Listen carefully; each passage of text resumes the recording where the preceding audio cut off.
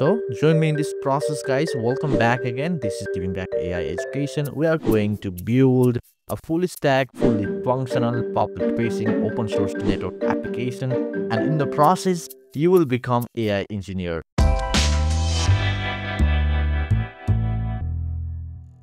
FastAPI has been one of the reliable and most popular API development framework. Go to github.com FastAPI, click on this full stack FastAPI template. And why this FastAPI full stack template is one of the most popular and most recommended template is because it already comes with what is supposed to be a boilerplate for your next big project. Okay, and we are going to create a fully functional, fully deployed project over the course of this video, but I'm just showing you how to work with the template in the first place. Show you what exactly makes this template a great choice for beginners or to start a new project as a boilerplate. The FastAPI technology stack is as follows. It has the Python backend API. Interesting. It does have SQLModel for Python SQL database interactions. Some of you might be coming from Django models, and you might be curious. Well, so what happens when you start working with FastAPI? Well, worry not, there's a SQL model for that.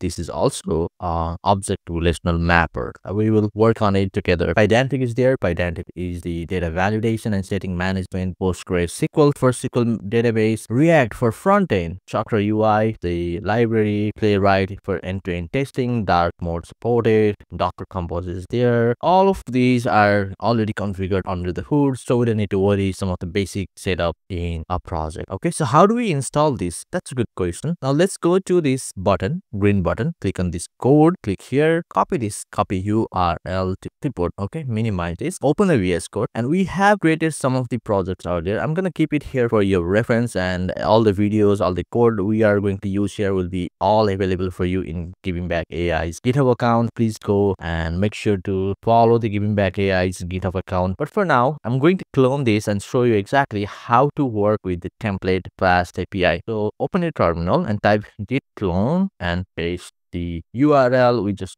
copied earlier. So now let's see what happens. So it says cloning fully stack FastAPI template, blah blah blah, and it has successfully cloned the template here. So if you click here, it expands to all the internal dependencies, files, folders, and whatnot. The most interesting part is it has the backend and front-end configuration for us. Also the hooks, images, script, all the environment variables, things like that. Docker Compose is here, Docker for YAML, all these beautiful basic label configuration is already done, so we don't need to worry about the boilerplate. Now let's go ahead and try to run our service up. So before that, let's click on the readme section, what it says and how to operate on it. First thing first, let's rename this template as our own name. All right, so I'm gonna call this name open source network from GivingbackAI. So in short, I'll just keep it OS10 for open source network. This folder is now OS10. Okay, you can just rename directly, and if you open this .env file, you will see some of the configurations that is going to be persistent throughout the project. First of all, what is the domain? In production environment, this is going to be different. We will look into it in future, but for now I'll leave it as it is. Project name, let's rename this to GivingbackAI Open Source Network. Okay, and the stack name, let's call it GivingbackAI Open Source Network. All right, so backend course origin. So there is something called course cross origin resource settings. This is something we will look into it in future. Secret key, let's change this to, all right, I'm just going to add D to change secret key. First super user, let's call it demo @givingback.ai, but you can replace with your own username. And for the first super user password, I'm gonna change this. So SMTP host, user, password, all these things, these are for the email configuration. We will look into this in future, but for now I will skip it. If you go to database configuration, you can see the Postgres setup for this. So what will the password for the password for Postgres database? Well, the database name is app. Well, I'll keep it as it is. Postgres user is the Postgres password. They are instructing me to change it, so I'm gonna change this. All right, actually we can also create our own database. Let's say the database app can be OSN app. So I'm going to create, even if you have another database running in your local host, it might conflict if you keep the same database name So for security and other reason, I'm just creating a new database in my local host. So that's completely fine. A Docker image backend, I'm gonna call it OSN server. Okay, OSN server. Front end can be OSN UI. Okay, but you can leave it as it is. So these are the basic setup that you can do in your .env file, that you tell your service what are the name of the applications you want to call when the API documentation opens, what do you want to call, things like that. All this configuration stuff is here. All right, so next up, we need to run this Docker Compose file for our service to be available to test locally. So how do you do that? Well, like always, for Docker, for this to work, you need to have the Docker installed in your local computer. Even if you do not have, please check the link in the description below. There's a supporting material for you to go and install Docker in your local machine. If you already have it, worry not. Let's move on to the next step. You can do ls, or since we are here inside the education folder, let's go inside OSN folder. Okay, so I'm gonna cd OSN. Now I am inside OSN. Now, if you do ls space -la, you can see all the files and folders inside the OSN folder. Now, once you are here, you can do docker space compose space up. So we have successfully implemented or installed the services.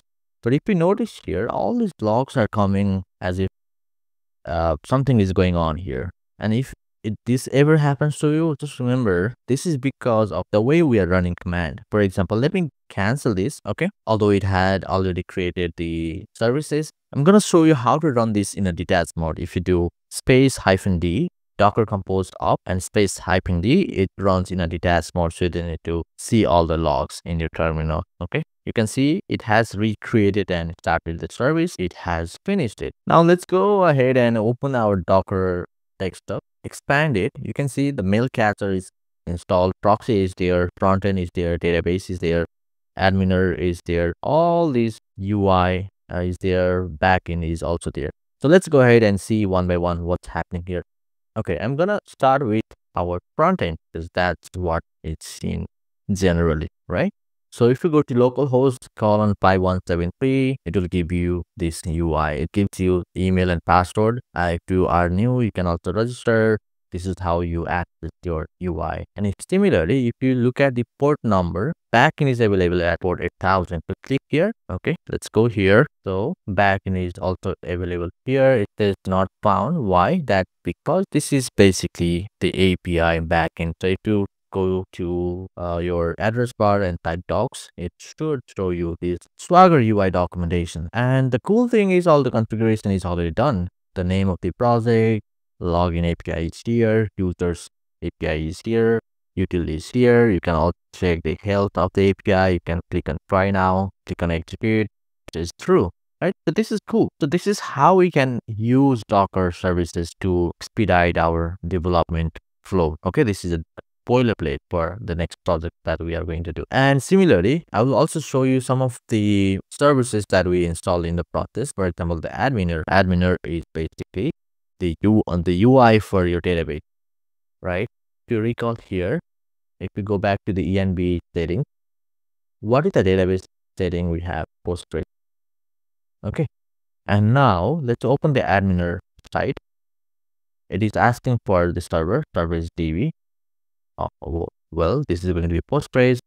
Server is going to be db. The username is the name of the user, which is the Postgres here. Postgres password is changed. This database is OSN database. Okay, this is available at localhost port 8080. Click on permanent login. Click on login. You can see all the database as a UI. This is cool, guys. This is interesting, right? In your web browser. This is cool. Now let's look at other services that we have in the process. Let's say proxy. So what is a proxy? We will talk about this in detail in future videos, but for now, just understand proxy is something that is working like your middleware between your API services and the client. Okay, you can see this is a proxy service. We have the routers, all these routers. The health is also defined here. Success or failure, HTTP service is also available here. Middleware, so you can track here. All this cool stuff we already installed using Docker and FastAPI Template. There's one more that I wanted to show you in this demo. Click on this Mailcatcher. So in development process, you might want to test some send email functionalities, right? Let's say, how do you want the users to get notification about your services? So for that, the Mailcatcher is here. You can use it. In future, we will build applications that will also show you how to work with Mailcatchers, traffic. Everything is going to be there. So join me in this process, guys. Welcome back again. This is Giving Back AI Education. We are going to build a fully stack, fully functional, public-facing, open-source network application. And in the process, you will become AI engineer. This is one of the course where you will start with the problem, not the course concept. You start with the problem, you figure out what things needs to be done, and then you implement the AI engineering concept to get things done and achieve the goal you wanted. Please consider subscribing. It helps the channel a lot, and I'll see you guys next time. Bye bye.